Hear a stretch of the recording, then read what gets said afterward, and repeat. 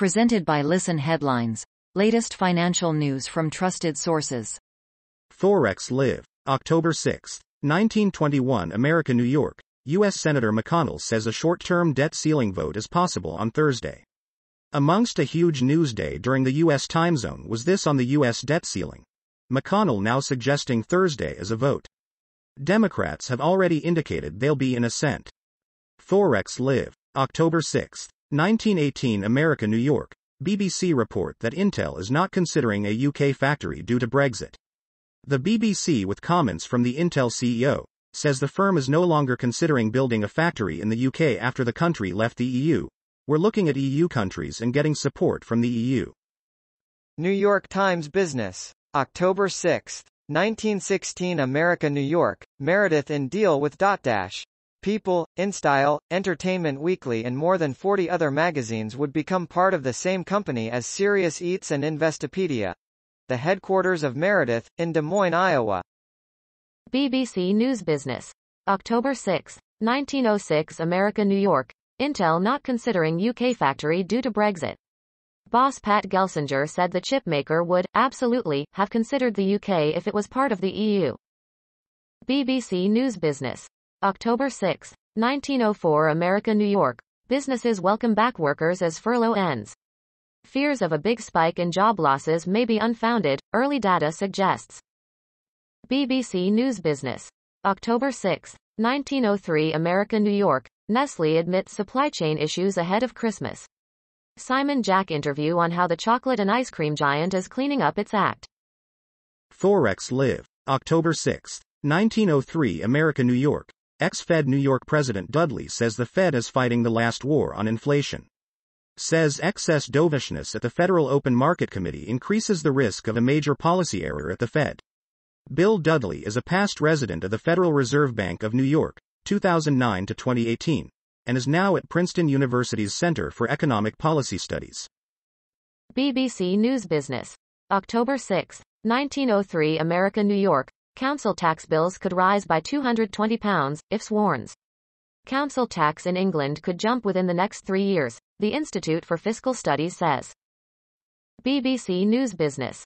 October 6, 1901 America, New York. Energy bills could rise by hundreds of pounds. Consumers should be prepared for volatile gas prices and more suppliers collapsing, analysts say. Global Economy. October 6, 1901 America, New York. South Korea's global battery dominance raises supply chain risks. Industry alarmed by reliance on imports, particularly from China, as electric vehicles take off. Daily FX Market News. October 6, 1900 America, New York. AUD, USD may rise after US debt ceiling deal as US NFPs shift into focus. The Australian dollar fell versus the US dollar overnight after strong US labor market data lifted short-term treasury yields. China's foreign exchange reserves are in view for today's APEC session. New York Times Business. October 6, 1832 America, New York. Key takeaways from the fifth week of the Elizabeth Holmes trial. Jurors' eyes glazed over at detailed technical discussions as Theranos's former lab director described repeated instances of irregular and inaccurate results. Elizabeth Holmes and her mother, Noelle Holmes, last month. Forex Live. October 6, 1831 America, New York. Further rate hikes to come from the RBNZ, cash rate heading to 2.25%, from its current 0.5%. Yesterday the Reserve Bank of New Zealand kicked off its rate hike cycle. Read from the bottom bullet point up for chronology. BNZ is expecting further hikes, November the next one. The Library of Economics and Liberty. October 6, 1804 America, New York. Fond memories of Alkian and Tulloch. Warren Coates, who earned his Ph.D. at the University of Chicago under Milton Friedman, sent me a reminiscence of Gordon Tulloch and mentioned Armin Alkian. He wrote. Forex Live. October 6, 1801 America, New York. Australian Services PMI barely changed in September, up 0.1 to 45.7. Australian Industry Group Performance of Services Index in September to 45.7 prior 45.6 lockdown of nearly half of Australia's population impacting the services sector during the month. Daily FX Market News. October 6, 1800 America, New York. Swiss franc technical analysis, GBP, CHF, AUD, CHF, CHF, JPY technical setups. Swiss franc strength sees multiple crosses approaching significant areas of interest. Here are some key technical setups for GBP, CHF, AUD, CHF, and CHF, JPY.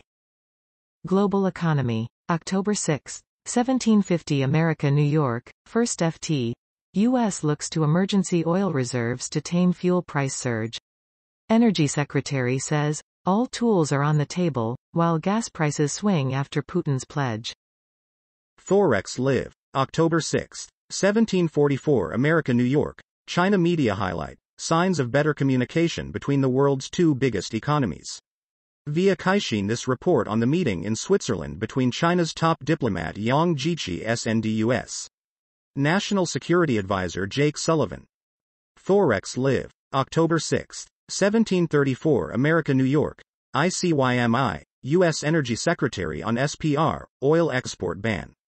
Energy markets had the wild ride on Wednesday, oil and gas surged only to be slashed a little later in the session. As covered by Greg in the wrap. Also overnight, U.S. Energy Secretary Jennifer Granholm said that all tools were on the table in efforts to contain rising gasoline prices. The Library of Economics and Liberty. October 6, 1708 America New York, the $1 trillion platinum coin. A non-economist friend emailed me yesterday and asked me to explain the proposal for a $1 trillion platinum coin. The proposal is that the Treasury mint a coin with a face value of $1 trillion and sell it to the Federal Reserve for $1 trillion. Forex Live. October 6, 1702 America New York, further easing of COVID-19 restrictions in Australia's largest population state. The vaccination rate of double-dosed in New South Wales has hit greater than 70%. 80% is the target for much more substantial easings, but new Premier on NSW Perotet will announce changes to opening at 9 a.m. local time, 2200 GMT. Daily FX Market News. October 6, 1700 America New York, major U.S. stock indices eke out gains after wild day, but Russell 2000 ends lower. S&P 500, Dow Jones, and Nasdaq 100 end the day in green on possible debt limit deal, but Russell 2000 fails to erase losses and finishes in negative territory.